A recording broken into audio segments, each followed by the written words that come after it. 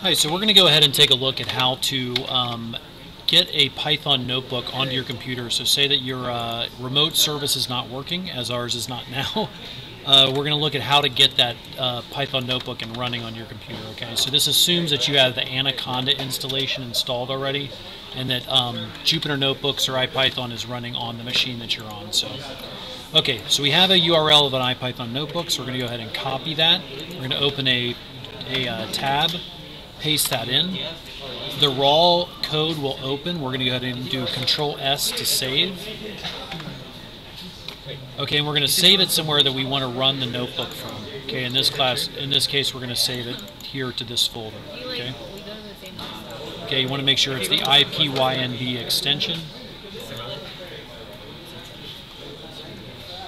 Okay, so once that's downloaded,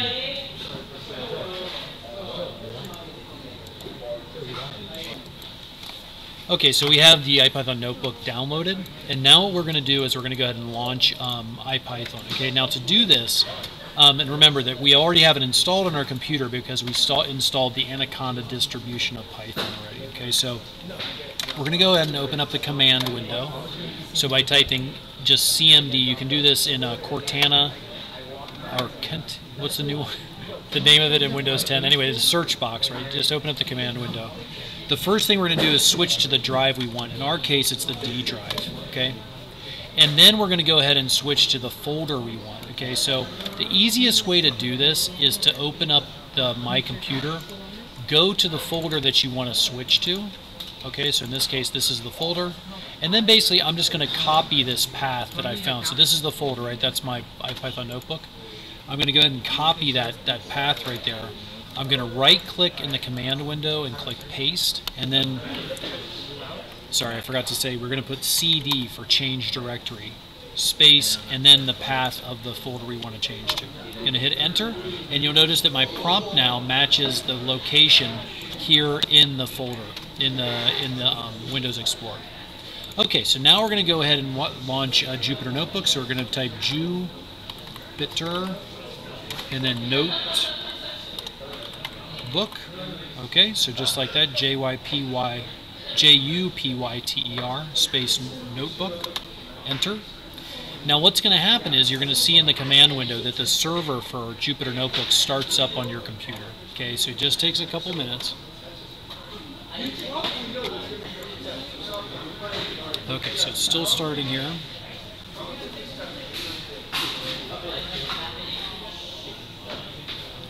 Okay, so you notice it just went, and once it starts, you have to leave this command window open. So if you close the command window, Jupyter Notebooks will stop running on your computer. But we can minimize it. So you can minimize the window.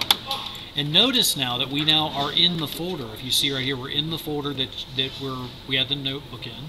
We're going to go ahead and open that notebook. Okay, and now you're running right here. Now notice that the kernel that we're using, okay, in the case of our computers, we're going to be running Python 2. Now that shouldn't change much for if you're a beginning programmer. Usually it's just print is the main thing. So when you type a print command, it actually has forward compatibility, so you won't notice much difference at all. Okay, so that's how you launch a Jupyter Notebook on your own computer. Okay, and even the file print preview works the same. Okay, so you print preview and you should be able to save off your PDFs. Notice also that when you save your work now, your work is going to be saved locally on your computer. So when you save your work, wherever you decided to make a folder, so that's right here, right? That's where it's going to be saved. Now notice if we go File, New Notebook, right? We just got an untitled notebook here in our Windows thing, so you can actually create them as well. Okay, best of luck.